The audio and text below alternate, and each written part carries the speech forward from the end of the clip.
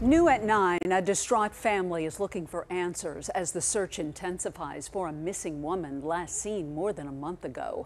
Ferguson Police Department put out an endangered person advisory today for the woman. Fox 2's Taylor Harris spoke with the family about the last whereabouts of their loved one.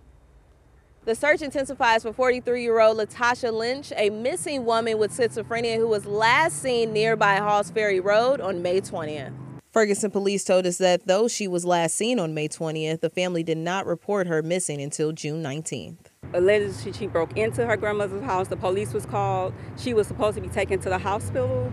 She never made it to the hospital. According to Latasha's family, the last sighting of her was by her son, who saw her walking with a coat and pushing a cart on Halls Ferry Road. Despite his pleas for her to get into the car, she refused. She's always laughing, always joking, has a very good spirit. Right now, she's just dealing with some mental issues, so we are desperate to find her. Weeks later, the family stated that they checked on Lastasha at her home. She was not home and the house was in disarray. They did not know if Lastasha caused it or if someone else might have been involved. Theda Wilson, founder of Looking for an Angel, an organization that supports family of missing persons, and mother of murdered missing child Christian Ferguson, shared her insights. That's why I started this. I don't want people to feel like I felt. I needed certain supports.